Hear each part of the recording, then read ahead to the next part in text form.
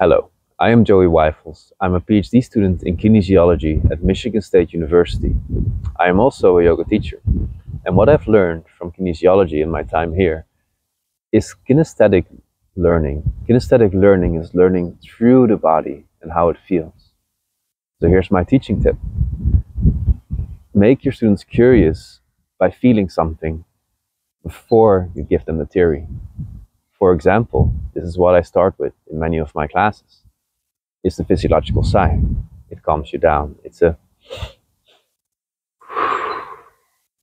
2 quick breaths in, 1 long breath out.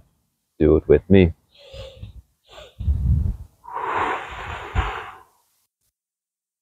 Feel that calm you down? The way it works is your diaphragm pulls up when the breath goes out. The heart gets less space, which means the blood pressure within it goes up. The baroreceptors pick this information up. They signal the heart rate has to go down to lower the blood pressure again, at which point the heart slows down its beating. The vagus nerve, which connects to it, activates the parasympathetic nervous system.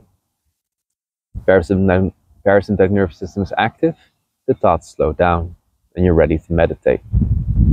Sometimes the only way I can get them to sit still is by tricking them into wanting to know more.